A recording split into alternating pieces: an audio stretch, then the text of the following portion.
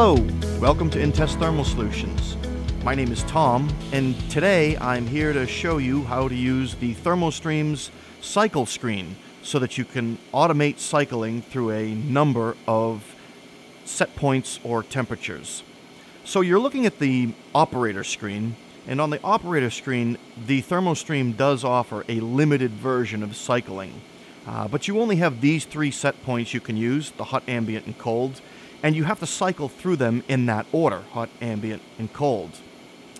For more complex test setups, we recommend you use the cycle screen.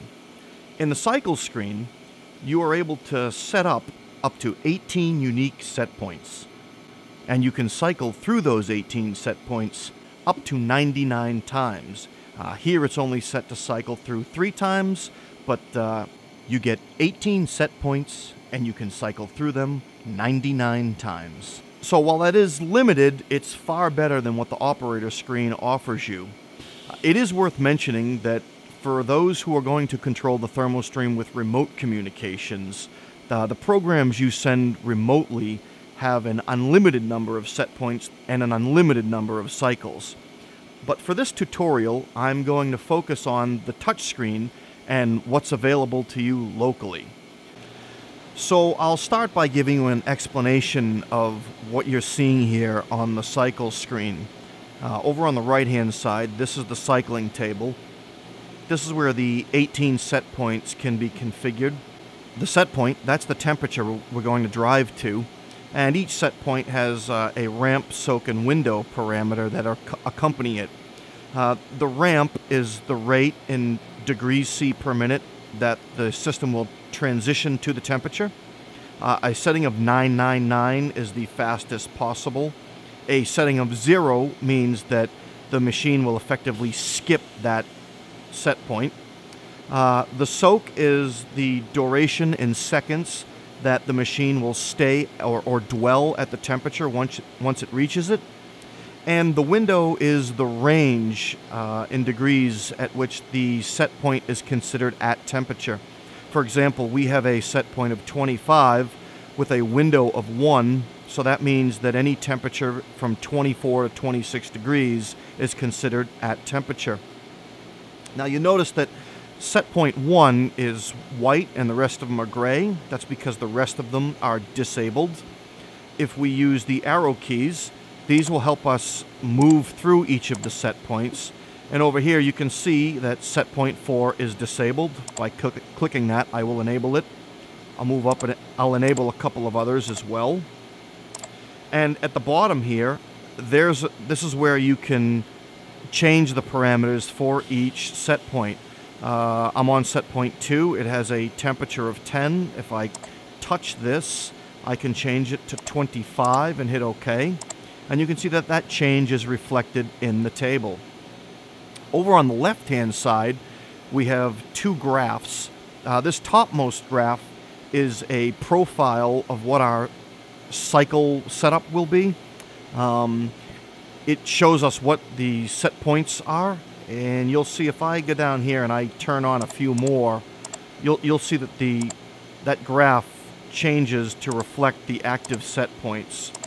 One of the nice features about this is down at the bottom, it tells you just how long it will take to go through each set point. The bottom, this is an active real-time graph. Because we don't have the machine running currently, we have a flat line at 25 degrees. It's a flat line that's showing the current status of the machine. But when this starts to cycle, this will become more dynamic. The set point line will be displayed in green, and the air temperature will be displayed in red. And if we were using DUT control, the extra sensor or the DUT sensor would also be reflected in this graph. Along the right here, these buttons are used to control what you see in this graph. Currently we have the high set to 160, and we have the low point of the graph set to 20. And we could change these. For example, if I wanted to set the high to 200, hit OK.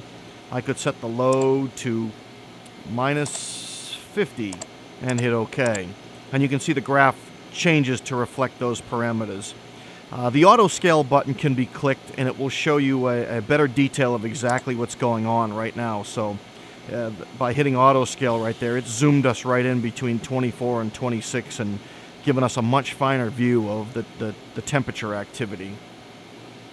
Up at the top, we have the cycle button. This is where you set the number of times that the machine will cycle through the active set points.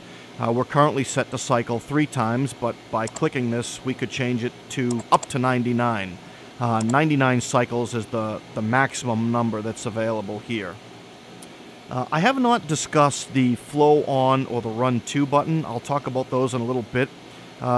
Those are used for more manual control when you're in the cycle screen. Like I said, I'll get to those in a little bit. So at this point, I'm going to set up some temperatures and some parameters. That'll take me a couple minutes. I'll pause and come back after I do that, and then I'll cycle the machine and you can watch some of what it does when it's cycling.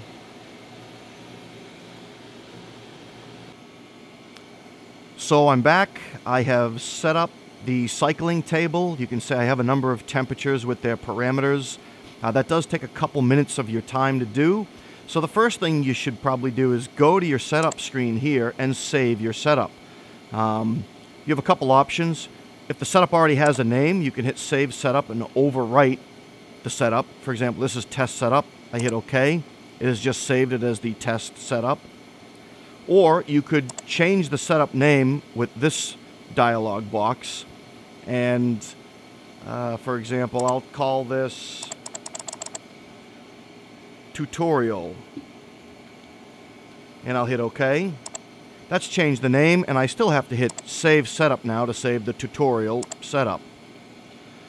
So once I've named and saved my setup file, I'll go back to the cycle screen, and now I'm going to press the Start Cycling button, and the machine will automatically cycle through these set points. So you can probably hear the ThermoStream. The air has started flowing out of the main nozzle, and the nozzle has lowered, and we can watch our progress right up here on the status bar. We already drove to temperature 1. We're now at temperature 2.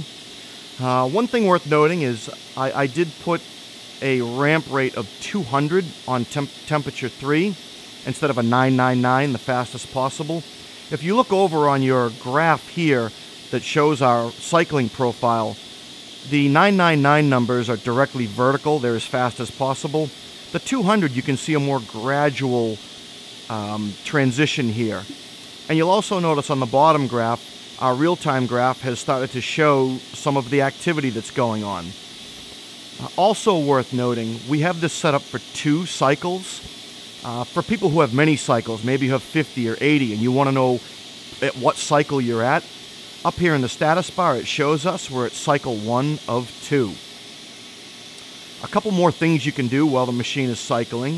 If you wanted to pause it, you could press this button. The screen goes yellow up here and it tells you cycling is paused. By clicking you could resume, and at any point you can click the Stop Cycling button and the ThermoStream will stop the airflow and the head will raise and the cycling will stop for you. So I'm going to stop the cycling now, and then I'll talk a little bit about the Run To button. So the last thing I want to talk to you about in this cycle screen is a little more of the manual control aspect, specifically the Run To button. If you want to manually select one of these set points and drive the machine to it, you could use the arrow key and simply click the Run To set point 3, for example. By pressing that, the ThermoStream nozzle has lowered and we are now driving to just that set point. You can see it here in the status bar. And once it reaches that set point, the machine will just sit and dwell there infinitely. It will run through the soak time, and once the soak time is over, it will just stay at temperature. So this is one way to give you a little more manual flexibility if you want to load in a number of temperatures that you may use at some point, but you want to use them randomly and when you see fit, not in an order or under any specific time constraints. So I'll stop that. And that's about all I have for the cycle screen for today. I hope this tutorial's been helpful for you, and thank you for watching.